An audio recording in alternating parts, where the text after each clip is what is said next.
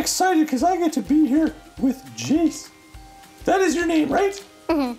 What's your last name, buddy? Ross. Jace Ross. What a nice name. And you're going to tell us a story, right? Mm-hmm. Cool.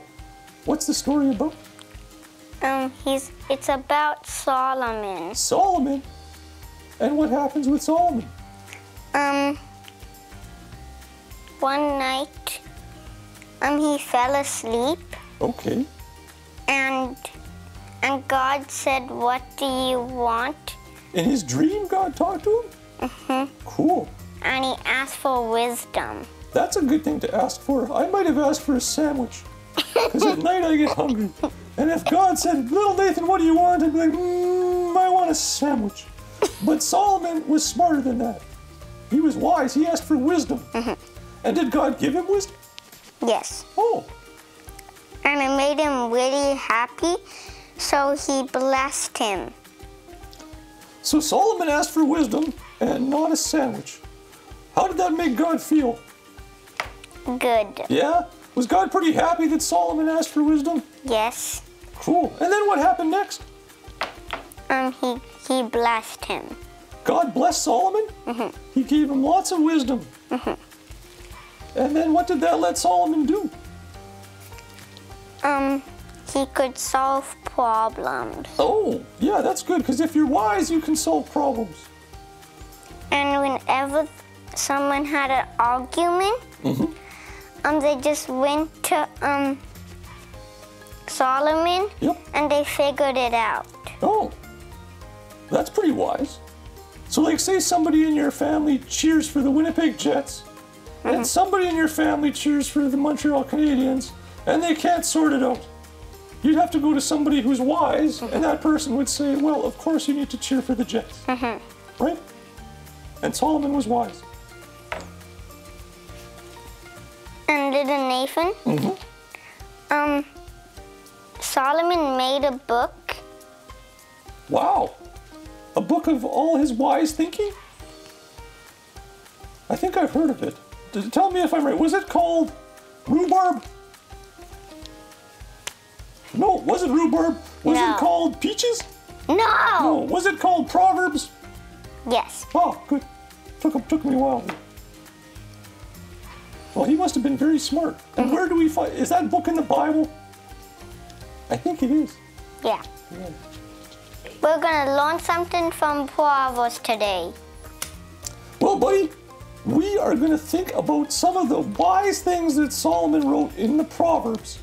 And I have one here for you to think about. But when you think about it, you're going to think about it in a special way. Okay. You're going to do what's called meditate. Okay. So, look at these candies. You'll like this. I got some candies here. You like Jolly Ranchers? Have you ever met a Jolly Rancher? No. Would you say your mom's a bit of a Jolly Rancher? She enjoys ranching and she's generally in good spirits. I find her jolly. At any rate, here's the candies. You choose one that you like. Take your time. What kind is that? It looks green. Okay, so to help you meditate, you unwrap it and put it in your mouth, but don't eat it fast. That's the key to this whole enterprise, is to really just kind of get some mileage out of that thing. Here, hold it up to the camera over there so they can see what kind you got. Nice. Okay, pop that into your mouth, and remember, you're just sucking it. Now, you're sucking on that and just letting it sit there, and you're tasting it real good, just like we're going to think about this proverb for a long time. You want to hear the proverb? All right, Solomon wrote this. He said, trust in the Lord with all your heart. So use your whole heart. So sometimes you trust people just a little bit. Is there anybody you trust just a little bit? Like maybe somebody you don't know very good, you just trust a little bit, right? But then there's people like your mom or your dad that you trust lots. So trust in the Lord with your whole heart. And I'm going to show kids how you trust somebody with your whole heart. Okay. So I'm going to turn around like this, okay, face away from you. So you stay there, and I'm going to fall backwards, and you're going to catch me. I'm trusting you with my whole heart. Okay, you're going to catch me? You promise? Because I'll break my neck. And we don't want that. Our insurance doesn't cover that kind of stuff. All right, here I go. You ready? Do you want to count down? You count 3, 2, 1, and then I'll do a trust fall. 3, 2, 1. Oh, I didn't really trust you with my whole heart, did I? I stopped. Were your hands there? They were there. Okay, I can trust you with my whole heart. All right, here goes. I'm gonna trust you with my whole heart. All right, let's try this again. Count to 3. 1, 2, 3. Hey, you got me. What a good kid. I trusted him with my whole heart, just like we are supposed to trust God with our whole heart, because he'll catch us if we fall. Is that a good kid?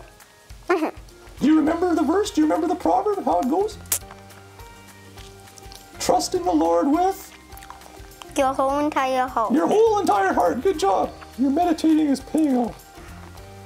Thank you, kids, for watching. Hope you meditate on kids. Yeah, meditate on those kids and on the verse as well while you're thinking about kids. It was fun doing this with you, Jace. I'm glad you caught me. That would have been ugly. Bye, everyone. Bye. Bye.